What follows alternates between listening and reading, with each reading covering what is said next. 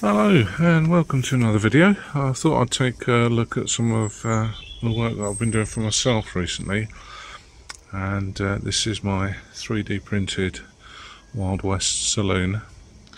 These are 28mm figures that I use in my Wild West wargaming. These are my Pinkerton detectives. I've taken a little bit of a bashing in the box, so I need a little bit of touching up. Anyway, so this is a modular building set, 2 stories, and you can have as many as you want in a row to increase or decrease the size. So I've been painting this up over the last couple of weeks. I'm quite pleased with the results. I'll just have a look around the side. So this sort of triangular section is actually from another set, from a hotel set, but it works quite well with this set as well, so I just put it in for a bit of variety. The original design actually has a corner unit, which is currently up here.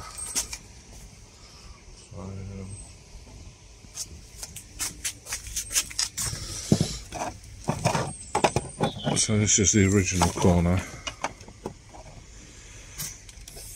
and that will just slot on the end. It would make a rectangular building, but I thought it made it nice variety to have that triangular section in. So this is one of the units. I haven't actually painted the inside, I've just given them a quick coat, so that needs sorting out in due course when I get more time. So we've got the 2 floors,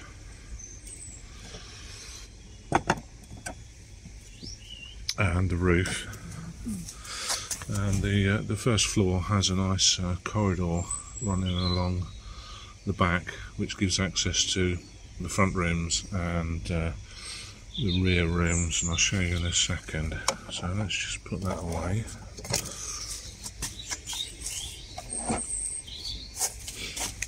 It has the facility to be magnetised. I haven't done it yet, but you probably can't see, but in the top there's little holes in the corners, and you can put a little 2mm magnet, 3mm magnet in there, and it'll all stay together nicely.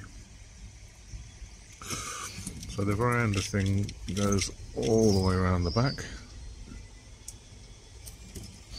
And again, these are just little units that pull out. You could probably magnetise those as well.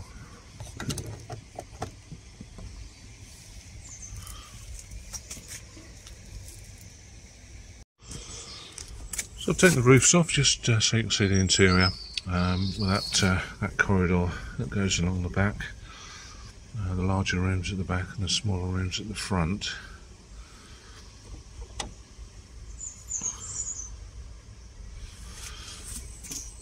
And the windows are see-through, so you can stick your minis in there, pop the roof back on, and you'll still be able to see them. Where are we?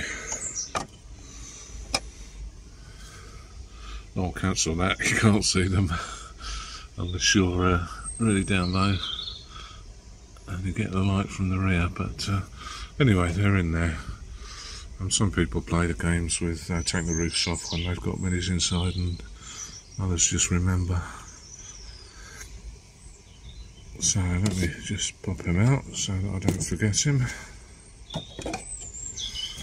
And pop the roofs back. That's that triangular section at the end.